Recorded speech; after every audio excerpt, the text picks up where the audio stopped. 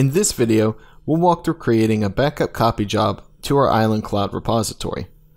In my case, I'm going to be creating a backup copy job of my local backup job called local backup job. Taking a look down here at the statistics, I can see that this job runs every night at 9 p.m. And it also lasts for about a minute and a half or so, or to a minute. This is just a small lab environment on my side, so you'll probably see more than this on your end there, and you want to keep note at how long your job usually takes. So to get started, we'll go over to Jobs, and then we'll click Backup Copy up here at the top. And we'll give the backup copy job a name. I'm just going to use Backup Job Test, and you can give it any description that you want. Next, we will configure the sync interval period. This designates how often the backup copy job will look for a local backup to copy. Right now, the job is set to search for new backup files every night at midnight, but since my job usually runs around 9 and only lasts for about a minute, I'm going to set this to 9 p.m.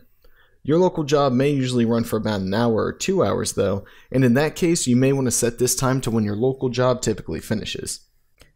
You can also change the number of days in between each run. You may want to do this if you want your backup copy job to run every other day or once a week.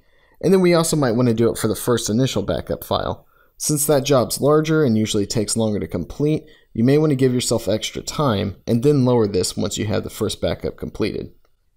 Next, we'll add our virtual machines to the job, which we can do from the infrastructure, from the backup files, or from the jobs. And I like to do jobs, basically saying anything that happens in the local backup job here will be copied over to the Island Cloud repository. On the target page, we'll set our cloud repository as the target for the job. We'll know it's the right one and has cloud repository there in parentheses. And then will come the restore points to keep, which is the number of backups to hold on the Island Cloud repository. You can increase or decrease just depending on the storage you have available. I'm going to leave it at 7 and come to archival backups. Here we can set the job to generate weekly, monthly, quarterly, and yearly backups, and using the middle column we can indicate how many backups of each period we want to keep. We can use the schedule button to decide the day and time to make a backup.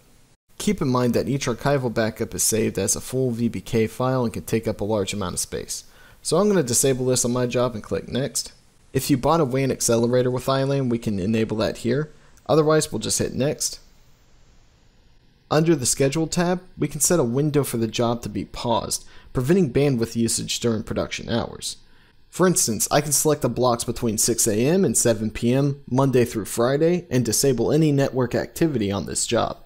So right now, the job will only run during the purple time blocks. In my case, I'm just going to re-enable everything and I'll hit Apply here. And we get the last summary page. I'm going to go ahead and leave this job enabled when I click Finish, and that will allow my backup copy job to start processing its first backup. This first run will be a full backup and typically takes a significant amount of time to complete, depending on the size of the backup files. The job's now enabled, so I'll take a look at the statistics, just so I can follow along with the progress of the job. Okay, I can see some movement here. It looks like it's saved some of the files in the cloud repository, and it's getting ready to start sending some data here, and yeah, there it goes. So we'll let this job run here. Up at the top, we can kind of see some overall statistics for the job, but now we just need to wait for that to finish. In our next video, we will walk through accessing and restoring from backup copy files in the cloud repository.